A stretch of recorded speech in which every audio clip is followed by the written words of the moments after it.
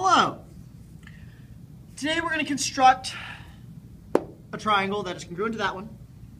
And we're going to use angle side angle congruence.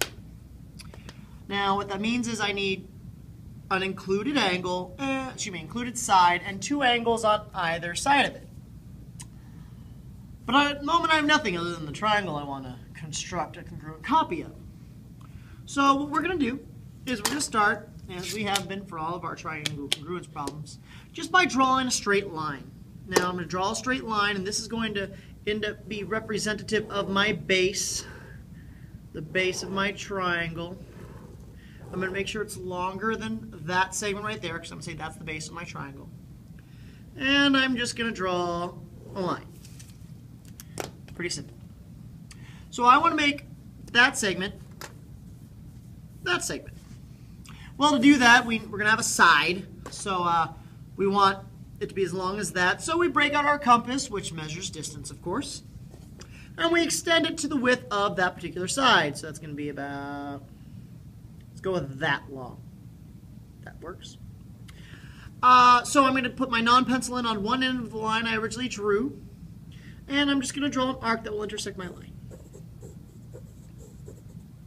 Excellent. The distance from that end of the segment I drew to where the arc crosses my segment is the same distance as that vertex to that vertex of the triangle I've constructed. Awesome. Now we're constructing using angle side angle, which means I need to construct an angle that goes that direction and that direction. And it should produce a triangle that is congruent to that one. So that means I need to construct congruent angles, two of them actually, because it's angle side angle.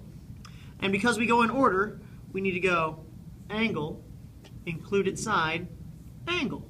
So that means I actually need to construct a congruent angle twice. And it must be those two. Well, fortunately, we all know how to construct a congruent angle. But on the off chance we forgot. All right, vertex on the, non-pencil end on the vertex. Draw an arc that intersects both rays, or sides of the triangle in this case. So, there we go. Hopefully we don't drop our compass. Make sure it's still the same width. Yeah, we're good. Now, make sure I do it right. Correctly. There we go, much better. And I'm going to do that same thing down here. Move non-pencil end to the left end of the line I drew, which will be that vertex. And do the same thing. Make sure it's a nice large arc. We don't know where it's going to intersect.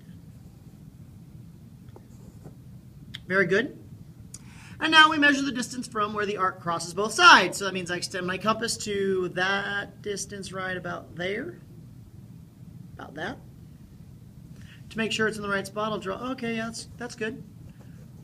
Well, all right, there we go. Much better. And I'll do the same thing down here. And I can draw a line that goes from the end of my line through those crisscrossing arcs.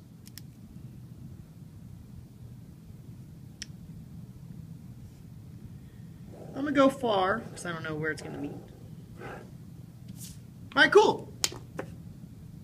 Oh, angle side angle. Angle side. I need the other angle. All right, do it again. Fine. All right. Non-pencil end on the vertex. Arc that crosses both sides of the triangle. Do the same thing down here. Remember that point is representative of that vertex, so the same thing. Make it big. Not that it matters. Well, it does matter, but for that's a small angle anyway. Okay, measure the distance where the arc crosses both sides of the triangle. So that's about looks like it's there. That's good. Just double check. Yeah, it works. Yeah, it works. And the same thing down here. Oh. And we'll draw a line that goes from the end through those crisscrossing arcs. And assuming I have done this correctly, even though it would be at a slightly different angle,